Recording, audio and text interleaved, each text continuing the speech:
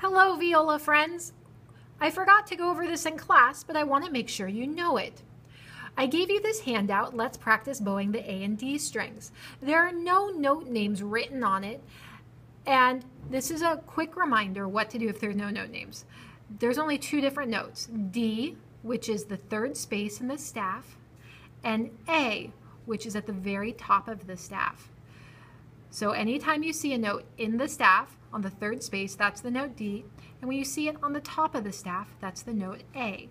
So these notes would be D, D, D, D.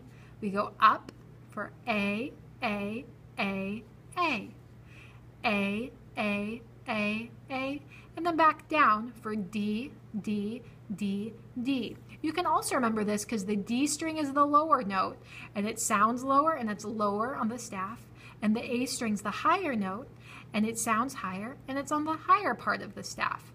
Okay, good luck, viola friends.